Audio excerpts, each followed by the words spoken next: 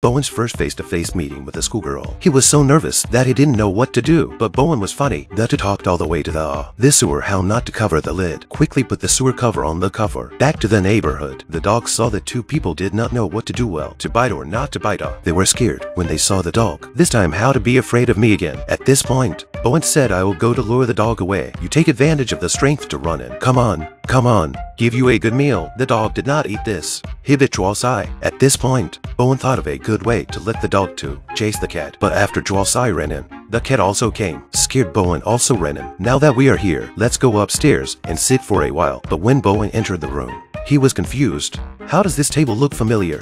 Is it fate? This clock also looks familiar. What my wooden comb? How also here? Bowen dumbfounded. What the hell happened? Asked Bowen what you are looking for. Have you ever had such an experience? When you go to a strange place, it feels like you've been here before. I haven't.